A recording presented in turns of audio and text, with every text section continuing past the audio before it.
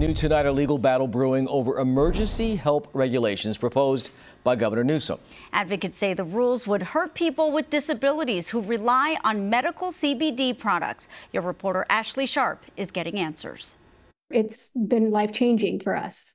Jana Adams' daughter Brooke first started having violent seizures at 3 months old. Not one medication helped until they tried CBD. She's gone 3.5 months with no seizures. And so that's incredible. The Northern California family says new emergency regulations on the hemp industry proposed by Governor Gavin Newsom are well-intended, but could have devastating consequences if they cut off access to CBD products for some of the state's most vulnerable. You know, it's not just for kids with medical needs, it's also for veterans.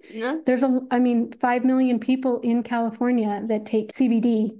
Newsom wants to crack down on dangerous, unregulated THC-infused products like Delta-8 that are intoxicating and often marketed to kids. You see so many of these products specifically in and around in grocery stores near high schools, near middle schools. CBD advocates say they support regulations, but call these too broad. We're the collateral damage of these state policies that are wiping out the whole category instead of just wiping out Delta-8, if that's their issue. Paige Fiji is director of the Coalition for Access Now. There's no solution. There's no place for this to be purchased under these rules. Adding that CBD advocates believe a lawsuit is the only path forward, claiming Newsom is out of line. I think this is outside the authority of the governor. CBS 13 asked the governor's office to respond to that allegation.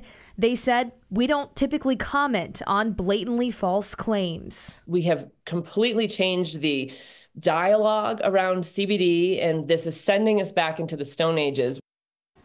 Public comment on these emergency regulations ends tomorrow. Governor's office indicated the rules will take effect immediately if approved by the Office of Administrative Law.